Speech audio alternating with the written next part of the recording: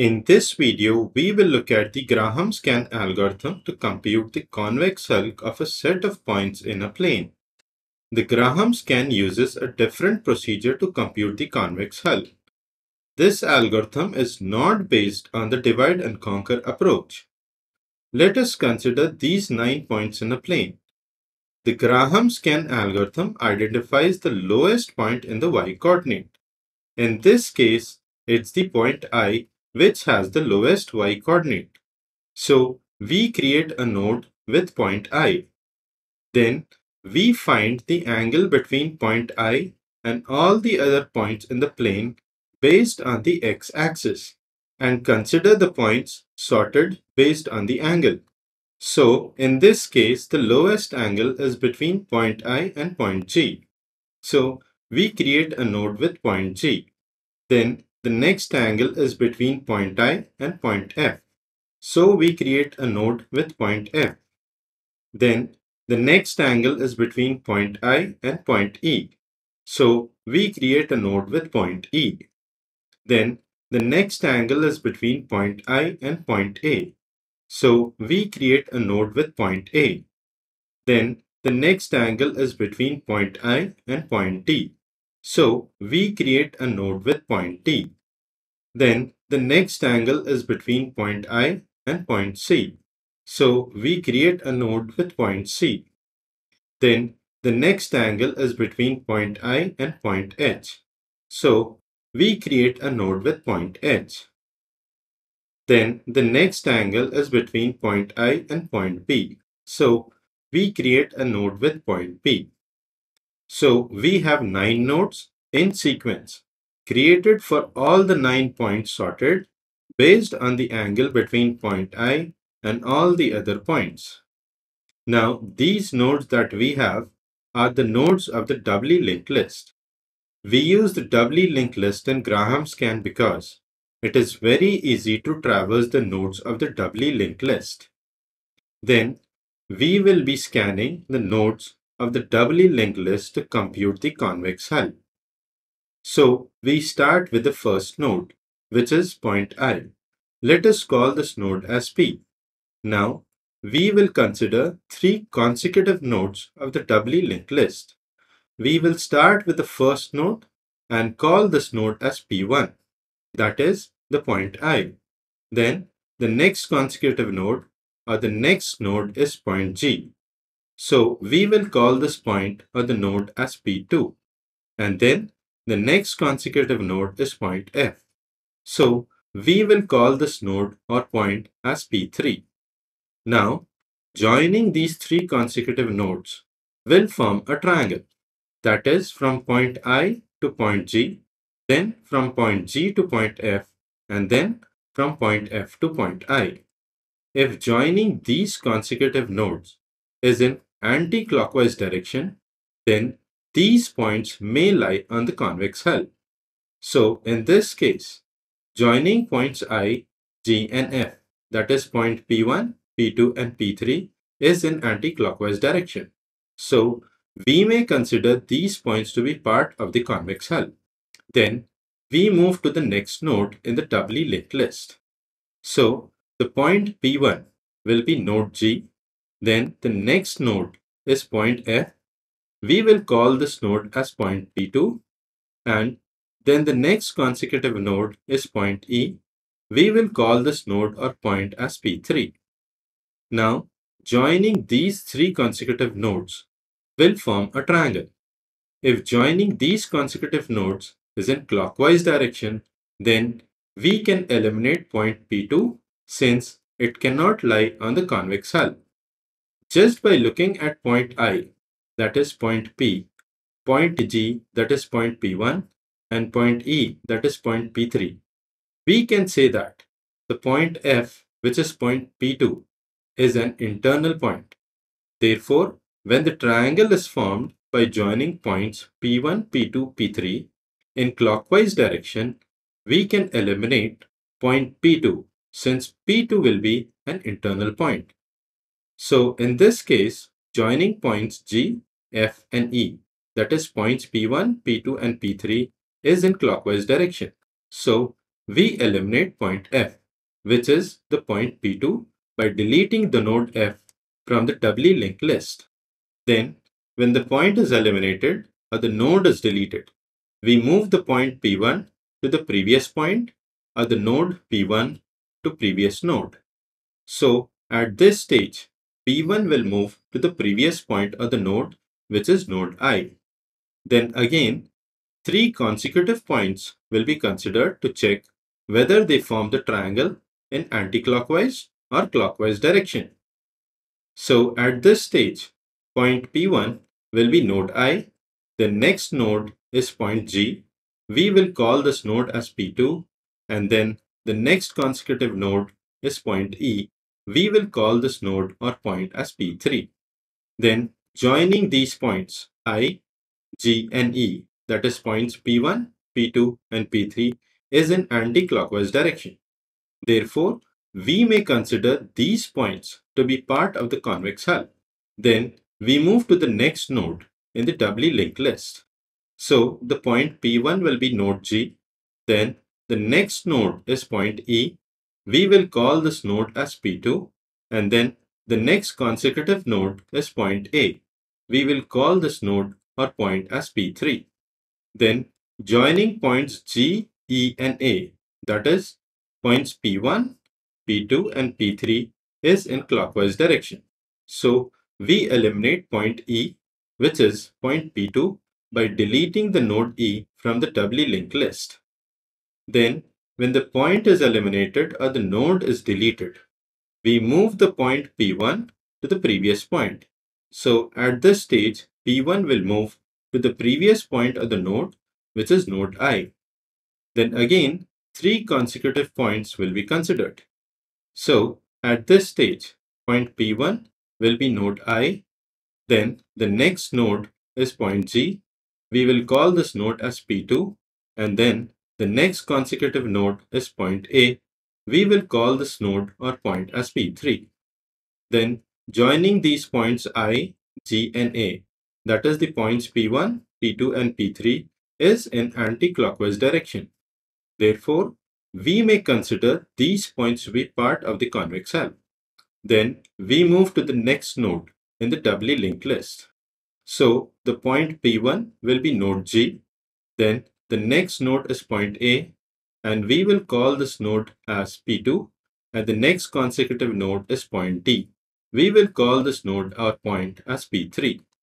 Then joining these points G, A and D, that is points P1, P2 and P3, is in anti-clockwise direction. Therefore, we may consider these points to be part of the convex hull. Then we move to the next node in the doubly linked list. So the point P1 will be node A. Then the next node is point D. We will call this node as P2, and then the next consecutive node is point C. We will call this node or point as P3. Then joining points A, D and C, that is the points P1, P2 and P3, is in clockwise direction. So we eliminate point D, which is point P2, by deleting the node from the doubly linked list. Then when the point is eliminated or the node is deleted, we move the point P1 to the previous point. So at this stage, P1 will move to the previous point on the node, which is node G.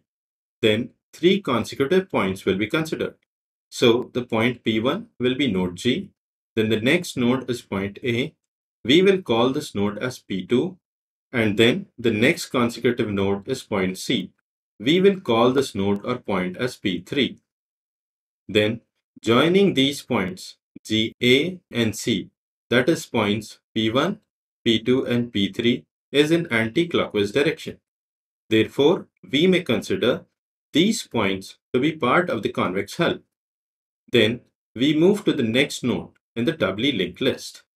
So the point P1 will be node A. Then the next node is point C. We will call this node as P2, and then the next consecutive node is point H. We will call this node or point as P3. Then joining these points A, C and H, that is points P1, P2, P3, is in anti-clockwise direction. Therefore, we may consider these points to be part of the convex hull. Then we move to the next node in the doubly linked list. So the point P1 will be node C, then the next node is point H. We will call this node as P2, and then the next consecutive node is point P. We will call this node or point as P3. Then joining C, H and B, that is points P1, P2, P3 is in clockwise direction. Therefore, we eliminate point H, which is the point P2, by deleting the node H from the doubly linked list. Then, when the point is eliminated or the node is deleted, we move the point P1 to the previous point. So, at this stage, P1 will move to the previous point of the node, which is node A. Then again, 3 consecutive points will be considered. So, the point P1 will be node A. Then the next node is point C. We will call this node as P2. And then the next consecutive node is point B. We will call this node or point as P3. Then joining points A, C, and B, that is points P1, P2, and P3, is in anti-clockwise direction. Therefore, we may consider these points to be part of the convex hull. Then we move to the next node in the doubly linked list. So the point P1 will be node C. Then the next node is point B. We will call this node as P2. And then there is no more nodes after node P. So we do not have 3 consecutive points and a triangle cannot be formed. So the process ends.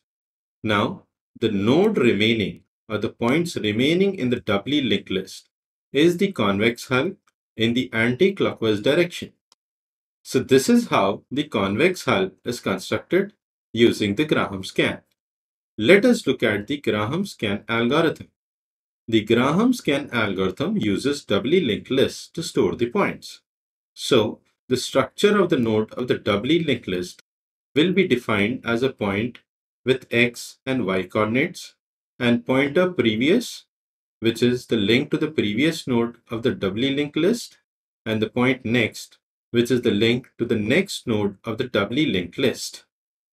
Then the convex hull algorithm will take list of points as the parameter.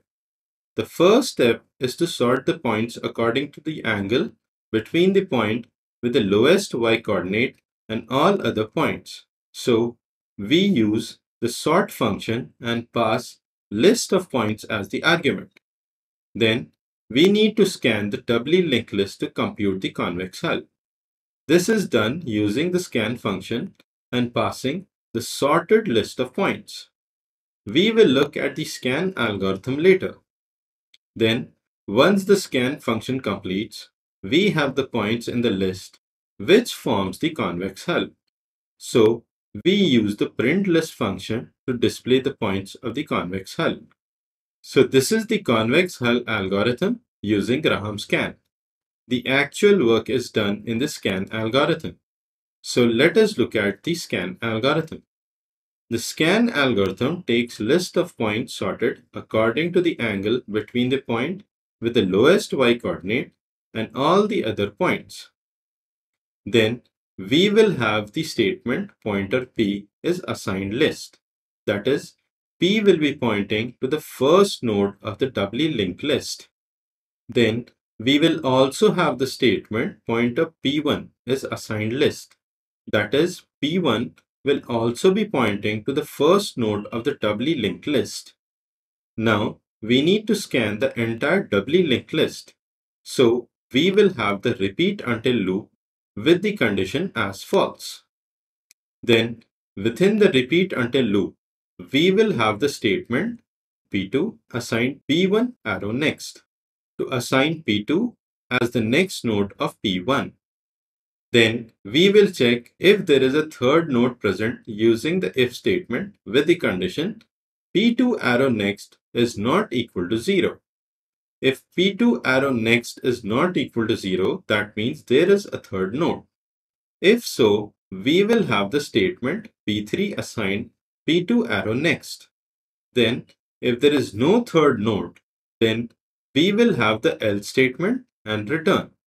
This is because if there is no third node, that means we have scanned the entire doubly linked list and we will return.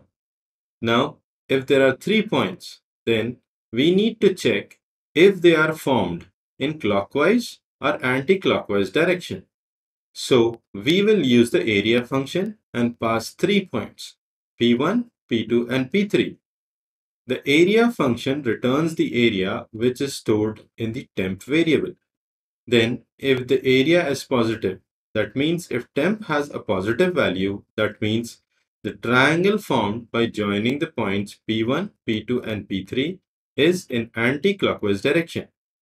So if temp is positive, that is, it is greater than 0, then we move to the next node in the doubly linked list by using the statement P1 assign P1 arrow next.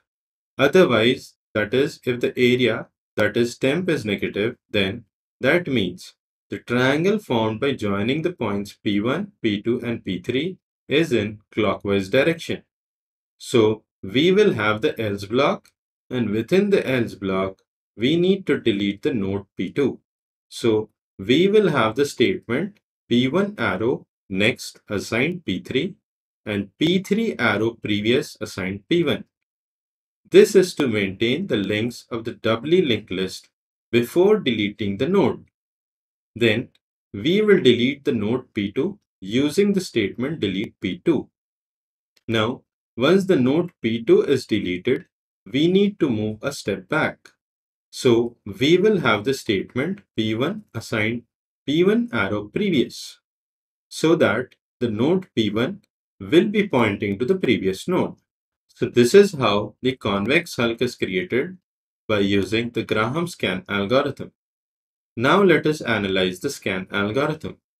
This algorithm has a repeat until loop which will execute for at most n times for n number of nodes in the doubly linked list. Therefore, the time complexity of the scan algorithm will be O of n. Now let us look at the time complexity of the convex hull algorithm. The convex hull algorithm has first statement which sorts the points. The sort function takes O of n log n as the time complexity. Then we have the scan algorithm which takes O of n as the time complexity, which we have seen. Then the print statement is a primitive function. Therefore, the overall time complexity of the Graham scan algorithm is O of n log n. So this is how the Graham scan works, and this is its algorithm.